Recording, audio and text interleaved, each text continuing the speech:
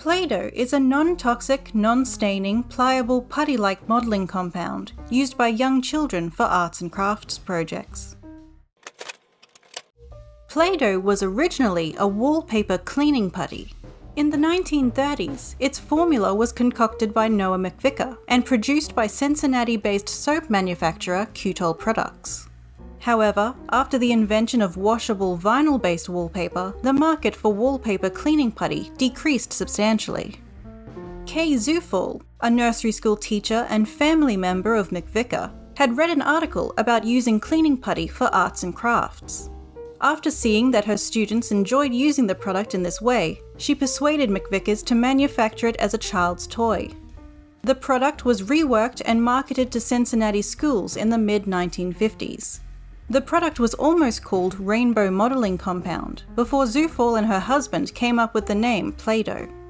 In 1991, Hasbro became Play-Doh's owner and continues to manufacture the product today through its preschool division.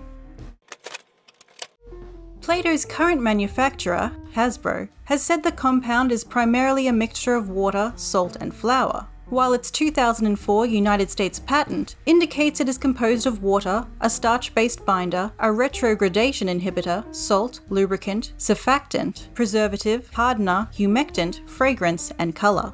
A petroleum additive gives the compound its smooth feel, and borax prevents mold from developing.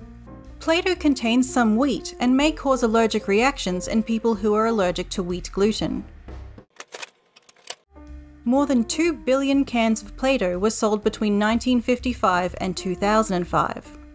To mark Play-Doh's 50th anniversary, Demeter Fragrance Library created a limited edition fragrance inspired by Play-Doh's distinctive odor for, quote, highly creative people who seek a whimsical scent reminiscent of their childhood. In 2003, the Toy Industry Association placed Play-Doh into its Century of Toys list, a roll call of the 100 most memorable and most creative toys of the 20th century.